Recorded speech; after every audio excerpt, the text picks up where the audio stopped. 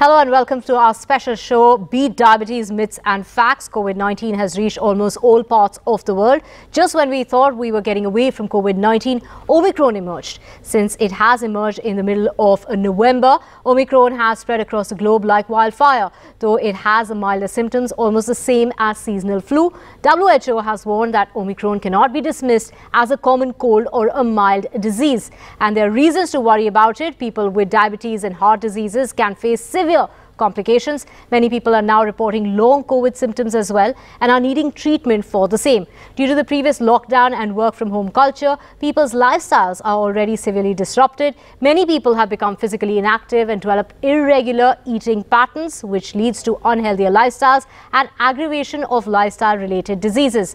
A multi-sectoral approach promoting healthier diets and increasing physical activity can help in slowing down the diabetic epidemic and heart diseases. Beat Diabetes, Myths and Facts will impact and help a large number of people to prevent or control metabolic disorders. Today we have with us experts to share with you advice on leading a healthy life. If you have any questions you would like to ask them, send them to us via WhatsApp to the following number. That's 9167666941. That is the number to send us your questions for our experts. Do also send us your name as well as your location. Today we have with us Dr. Anil Kumar Reddy, diabetologist, Dr. Anil's Diabetes Center in Nellore. We also have Dr. Dhanorkar joining us, cardiologist and diabetes specialist from Dhanorkar Hospital in Parbhani. Let's just start with Dr. Reddy. We have a WhatsApp question sent by Adil from Delhi, who says that my mother is diabetic and her sugar level stays between 275 and 300. With such uncontrolled sugar levels, what precautions should one take while taking the vaccination? Dr. Reddy. Good afternoon, viewers. This is Dr. Reddy speaking live from Nellore. Unfortunately, after this COVID mayhem, many of the patients' blood sugars have gone up like anything. Previously, they used to have normal blood sugar levels. Unfortunately, your mother blood sugars are so high.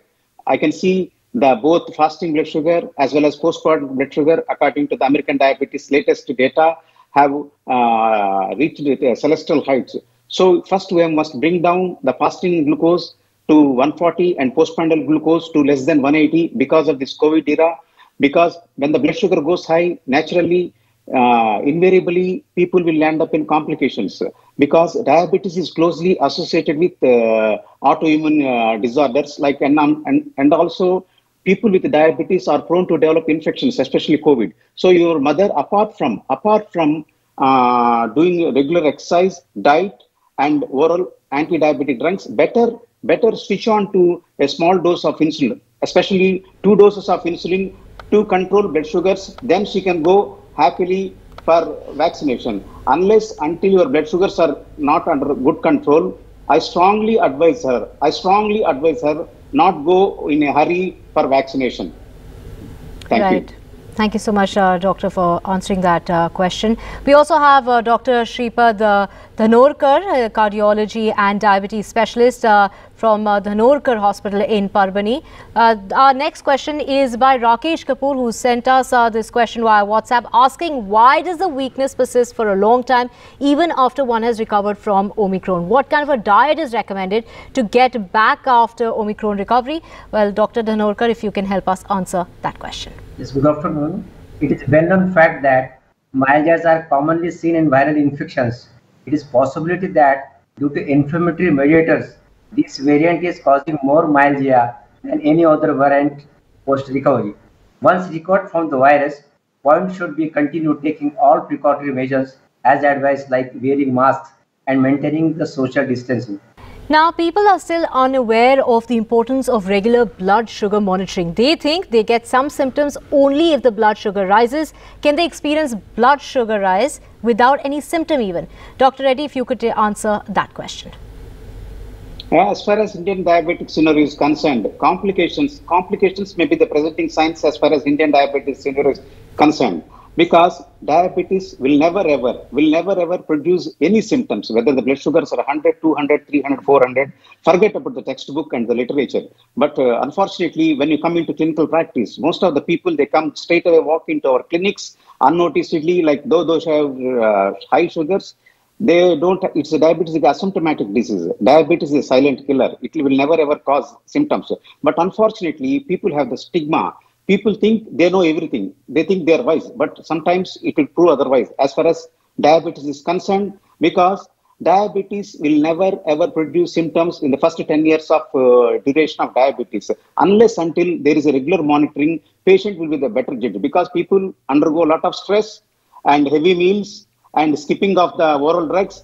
Unless until they do continuous blood monitoring of blood sugars, they will never realize the importance of diabetes. So I strongly suggest, I strongly advise, I strongly recommend, never ever clinically assume that you know everything and you can realize the symptoms. Unfortunately, you have to rely on a doctor or a good glucometer. Thank you. Type 1 diabetes and type 2 diabetes are two different types with different mechanism. Even the age of the onset differs, and their symptoms, are there any kind of similar symptoms between the two? We have, in fact, Dr. Reddy with us. Doctor, if you can just answer that question and tell us, are there any similar symptoms between the type 2 and type 1? Yeah, it's a good question. Like, type 1 is an aggressive disease. We can see at an young age, because people will lose, especially the children below 18 years, they lose severe weight loss, severe malnutrition, the muscle wasting, prone for respiratory tract infection and urinary tract infection, and they lag behind their studies in some cases. Especially the Western data has clearly shown that it's closely related to autoimmune process. Apart from diabetes, we can search for some other problems like Hashimoto's thyroiditis, some other things. As far as type 2 diabetes is concerned, it's a symptom-free disease. Unless until people get the duration exceeds more than 5 years, we can see some weight loss, some fatigue, some changes in glasses, because diabetes affects the whole vascular tree. We have seen many deaths because of post-COVID, even acute myocardial infarction in gyms, because previously their ECG was normal. They have type 2 diabetes, their sugars are under control. But unfortunately, when they go for excessive exercise or vigorous exercise, we have practically seen many deaths among doctors, many deaths among young individuals, especially people with good physique. So never ever neglect diabetes. It is a symptom-free disease. Whether you have symptoms or not, trust your doctor, trust your blood sugar values and lipid profile, ECG, treadmill, other investigations play a key role, because the pre-diabetes, early diabetes, impaired glucose tolerance also causing many deaths, many symptoms, because we have practically seen that the textbook literature clearly shows that after 5 years of duration of diabetes, people will develop complications. But during the first COVID wave, second wave, we have seen many young doctors, very young individuals lost their lives. Unfortunately, they were asymptomatic, they were healthy till the last day. So because of the virus load affects not only the lungs, but initially we concentrated much on lungs. But after we realized that the COVID virus affects myocardium also. So it's better whenever people start going for gym, better go for complete cardiac evaluation, then start going to gym or any other aggressive physical exercise. Thank you. Dr. Reddy, can early short-term insulin treatment in people who have recently been detected with diabetes help to reverse type 2 diabetes? Yes, it's a good question, because the Indian mythological concept from Charvaka, Cheruka days, we always trained, most of the doctors were trained like non-interference is the best treatment. When you have diabetes, chalnedo, we can wait for 6 months. When you have hypertension, we'll wait for 6 months. When you have some other disease like, cancer, we'll wait, let the nature will cure it, like that. But unfortunately, after the American data, European data, Japanese data, active, aggressive intervention is the best treatment to prevent the complications of diabetes. But unfortunately, we still follow the old guidelines of once the patient develops diabetes, we ask them to go for diet, exercise. Then if the sugars are not under good control, we can go for tablets in the later stage. It means when the people start developing complications, either microvascular like eye, kidney, or macrovascular like heart and feet, then start insulin. But unfortunately, this concept has proven wrong. This concept has proven wrong all over the globe. all over the 7 continents of the world. I have the proof, I have the evidence, I have the data. So now we have to think like active aggressive intervention with insulin, because diabetes is a state of anabolic dysregulation. When the pancreas is overburdened by high blood sugars, definitely it will lead to atherosclerosis, anabolic dysregulation, complications in the heart, complications in the eye. So to prevent burnt out diabetes, or to prevent the apoptosis like beta cell death, so better start earlier insulin initiation, so that we can give rest to pancreas, beta cell, as well as the body requires in a much faster way. Because once the blood sugar is 400, we can't control it overnight, either with oral drugs or diet or walking or exercise or gym or yoga. So we need to have a small dose of insulin. Honestly, we need to have a small dose of insulin unconditionally, uninterruptedly for a period of 6 months, so that we can bring back to the sugars normal level. Then we can start either oral drugs. If the sugars are still low, the patients can happily continue with diet or exercise. Thank you, Dr. Reddy. Well, we also have a question for Dr. Dhanorkar. Doctor, type 1 DM is associated with high morbidity and mortality. What factors affect the long-term prognosis of type 1 diabetes? If you could answer that, Dr. Dhanorkar. Identification from the moment of diagnosis of factors related to worse outcome of the type 1 diabetes mellitus might help in selecting those patients who should be given more intensive management. Strict control of blood sugar appears to be the key. A regular screening is important to detect diabetes-related health problems early. It is also important to keep your waist measurement, blood pressure, blood glucose levels, and HbA1c levels, and high cholesterol within a recommended range. It is very important that you don't smoke if you have a diabetes, as it increases the likelihood of health problems. Type 1 diabetes mellitus is associated with the high morbidity and premature mortality. More than 40% of patients experiences the blindness, end-stage renal disease, early death due to infections and metabolic complications. End-stage renal disease and proliferative retinopathy is twice common in a type 1 diabetes patient. Hypoglycemia from mono-management errors increase risk of infection, microvascular as well as retinopathy, neuropathy, and neuropathy complications and macrovascular diseases. These complications result in increased risk of ISD, CVA, peripheral vascular disease, gangrene of lower limbs, chronic renal disease, reduced visual acuity, and blindness, autonomic and peripheral neuropathy. In UK, the death rate in the type 1 diabetes mellitus in a post-COVID patient was more than 3.5 times as compared to the other patients, and it is double the normal type 2 diabetes mellitus.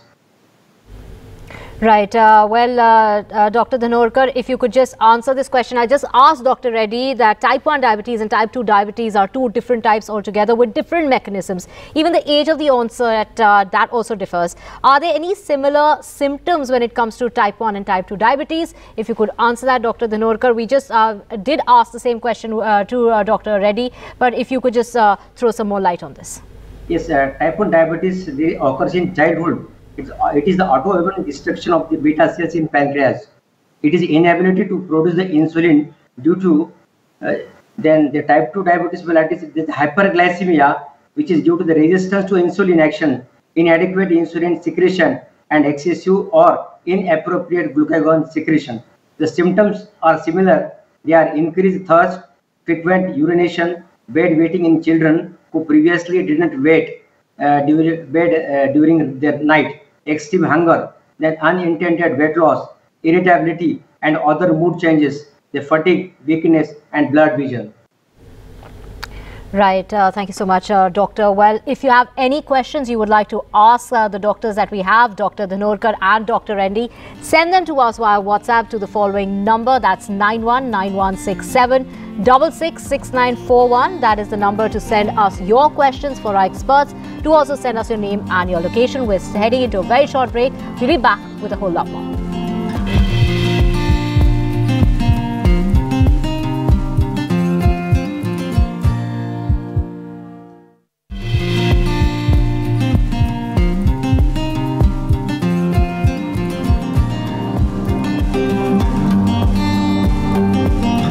welcome back to our special show where we have Dr. Reddy and Dr. Dhanorkar with us to answer all your help us answer all these questions related to diabetes. Well, Dr. Dhanorkar, my question is to you, as this is a question related to weight. Should the diabetes medication dose, does that need to be revised, as people with diabetes are mostly working from home these days and they tend to put on more weight?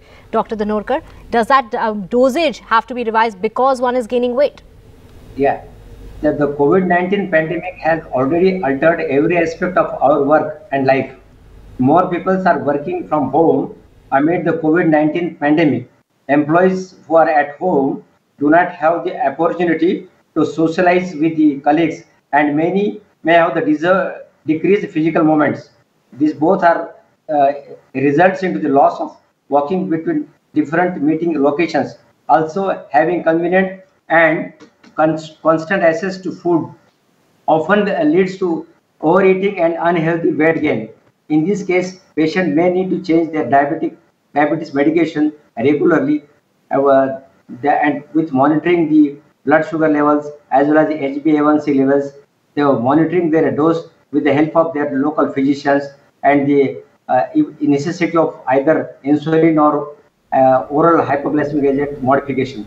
The diabetics who are on insulin therapy, they must visit their doctors regularly so as to avoid the complications of the diabetes per se.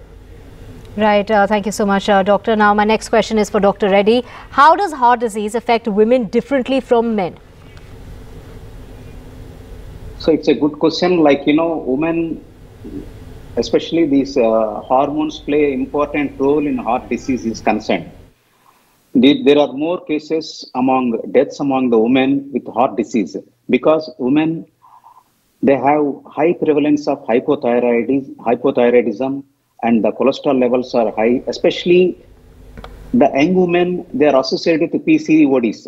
So polycystic ovarian disease and hormonal imbalance, central obesity, metabolic syndrome is much more common in women than in men. And especially in women, there are enough studies to show that there is a clear evidence the premature atherosclerosis, the accelerated atherosclerosis is very common among women with diabetes.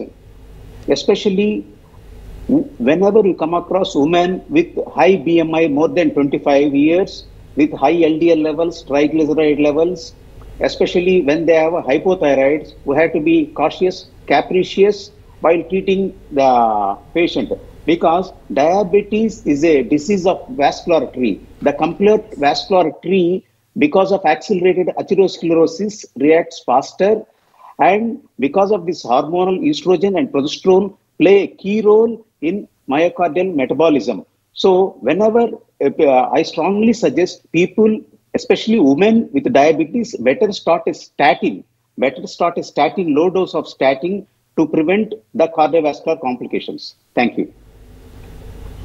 Well, Dr. Dhanorkar, if you could just help us answer that. Many years of scientific studies have shown a close relationship between cardiovascular disease and cholesterol levels. Should one focus on lowering dietary cholesterol or saturated fat?